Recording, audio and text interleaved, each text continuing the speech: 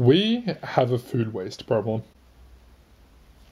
Out of all the things we throw out, food occupies the most space in American landfills. The average American family of 4 throws out $1,600 of produce each year. Australians throw out up to 20% of the food they buy, adding up to about $1,036 annually for the average household.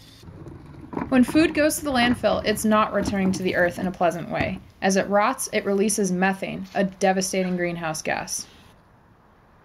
Although carbon dioxide is more prolific than methane in the atmosphere, methane causes greater short-term damage. It dissipates within a decade, but traps up to 100 times more heat than carbon dioxide in a 5-year period. Composting your food scraps is an important step to take in reducing your personal impact. When we compost our food, we're diverting it from the landfill and allowing it to break down in a way that significantly reduces and even prevents methane production. On top of that, you can actually use the finished compost for gardening and landscape projects. Today, Alex and I are going to build a compost bin for Alex's mom. But first, a little more on how composting works.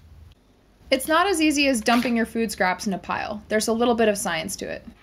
In order for your compost to be happy, you need to have a balance of nitrogen and carbon, greens and browns. Greens include food scraps, coffee grounds, tea bags, garden scraps, and fresh grass clippings. Browns include dry leaves, straw, sawdust, twigs, paper napkins, and newspaper. You should have 2 to 3 times as much brown as green. If you have too much green, your compost pile will stink.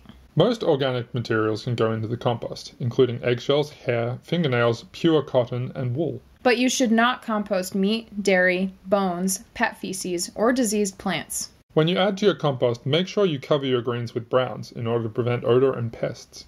It's good to throw in some soil here and there, as it will introduce more organisms into your pile. You'll also need to make sure your little science project is properly hydrated. If the microorganisms don't get enough water, they'll die. If they get too much water, they'll drown.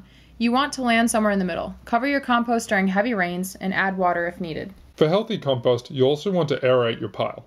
This can mean turning it every few days and potentially driving holes into it to create air channels. If you do a good job of balancing greens, browns, water, and air, you can get finished compost every few months. Finished compost is dark brown, smells earthy, and has a crumbly texture. Compost returns important nutrients to the soil, which is great for gardening or growing food.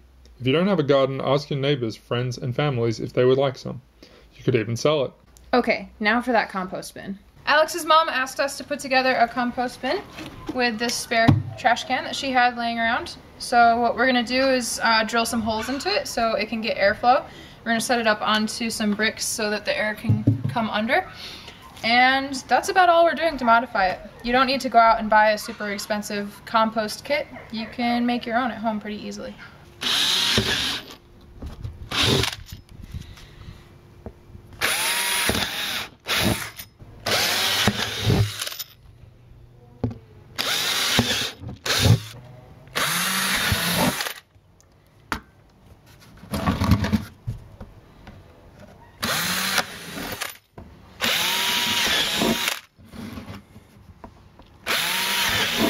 Alright, now we're putting things in the compost. We're just going to take some leaves, some browns for carbon, and put them at the bottom. We're going to put some bigger sticks and grass and whatever in here, just because, to give a little bit of structure. We have some cow manure. It's totally optional, and I recommend, if you can, foraging your own instead of buying some from the store, but it is good for the soil. But you shouldn't use pet feces in your compost, bear that in mind. Yeah, cows are great because they eat grass. That'll introduce some nice bacteria into the compost in the same way that adding some natural soil and dirt would. Alright, we've got some household vegetable scraps here. If you have time to cut up your scraps before putting them in the compost, that's ideal. The smaller the bits are, the sooner they'll break down.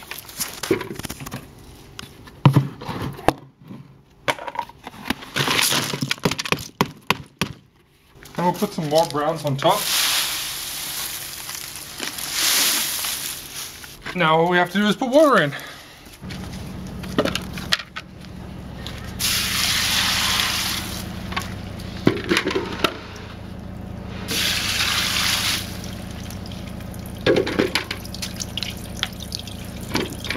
The water we put in came out too fast from the holes in the bottom, so we're gonna put a bit of burlap sack in the bottom to help slow that down.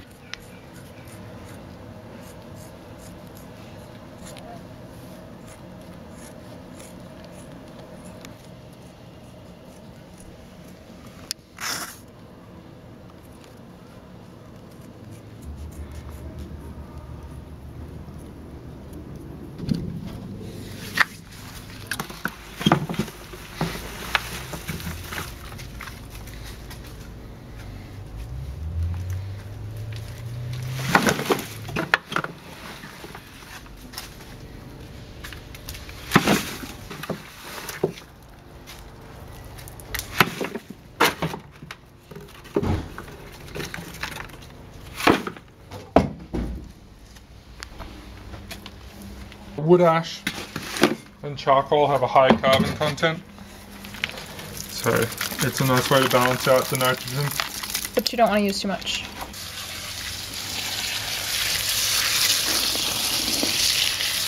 You put that lid on it so that it doesn't get too much water in it during heavy rains. You don't want your compost to get oversaturated. And also having a lid on it keeps pests and animals out. We also wanted to show you my grandmother's composting system, which she's been using for a couple of years.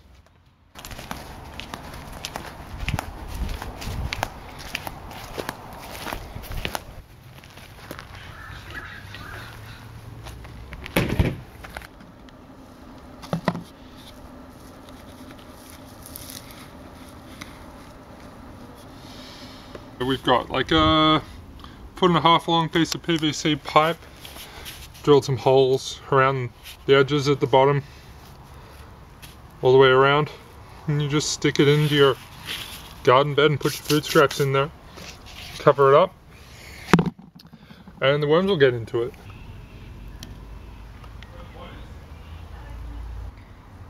So for the compost that doesn't fit inside of the PVC pipes, Alex's grandma has a large bin where she puts all of the extras into compost. There's steam coming out of this compost, which means it's breaking down really well. Woo! Yeah, it's hot. Good compost should get hot. And it doesn't smell. So even if you're in a city, you can have a compost bin. As long as you keep it right, it won't make your apartment smell. Your landlord won't know any better. So this is a rubbish bin with a tap on the bottom. You just put some manure in there, horse or cow, and fill it up with water, and then out of the tap you can get some liquid fertilizer to put on your garden.